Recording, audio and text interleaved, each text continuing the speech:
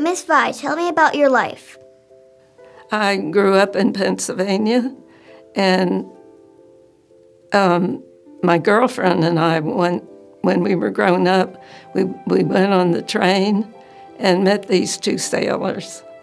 And one was Jim Taylor and the other one was Robert Taylor. And my girlfriend invited them to a party at her house. And I remember Jim Taylor and I dancing to Paper Doll. Miss Vi, how did it come about that you went to Hawaii? Well, my husband was stationed in Hilo, Hawaii, in the Navy, World War II. And he said, someday I'll take you there. So 40 years later, we got to go. And I really enjoyed it. And then later, after he was gone, I went myself to Hawaii on an elder hostel trip for 3 weeks. Miss Vi, what do you remember in first grade? Well, I remember missing the bus and had to walk home all by myself, and it was about a mile. My mother was very worried about me, and that's the only thing I remember about first grade.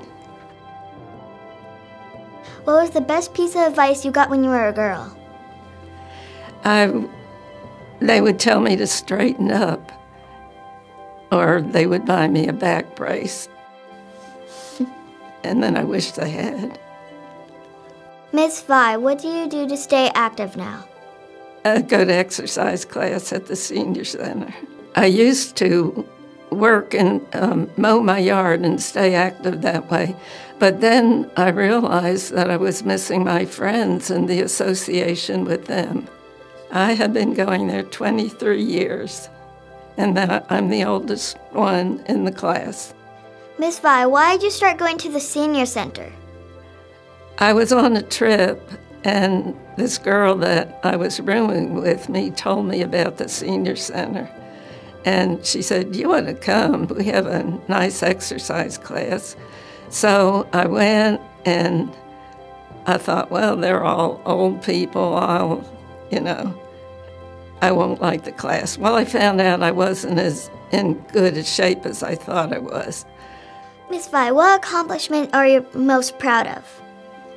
Living to this age and staying active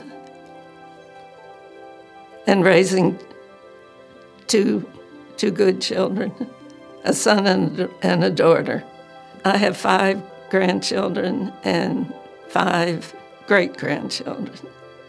What did you think when you were chosen to be a Silver Star? Well, my first thought was that they were scraping the bottom of the barrel when they picked me, but they say no. Miss Vi, what gets you excited every day? What gets me excited? Just getting up out of bed and being able to go on with life.